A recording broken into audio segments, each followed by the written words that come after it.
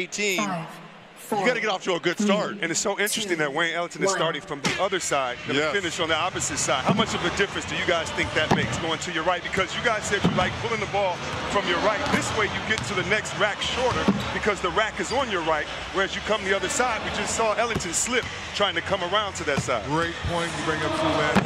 The way Ellington's going and the way Reggie and I like to pull from the right, this is the way you want to come to your question. See, everything's to the right. You get to the rack faster, the ball stays on the right side of your arm, straight up. This is the most important. All the red, white, and blue balls right now. This is very difficult. Wayne Ellington, 168 made threes this year. You got to think about that, guys. He hasn't started the game. He comes in on fire. Yes, good ball. Green light. Oh, he's finishing strong, though. Starting to wane now. He's starting to make it wane now. 14, he's got a great chance to catch Tobias here. He's making it wane now.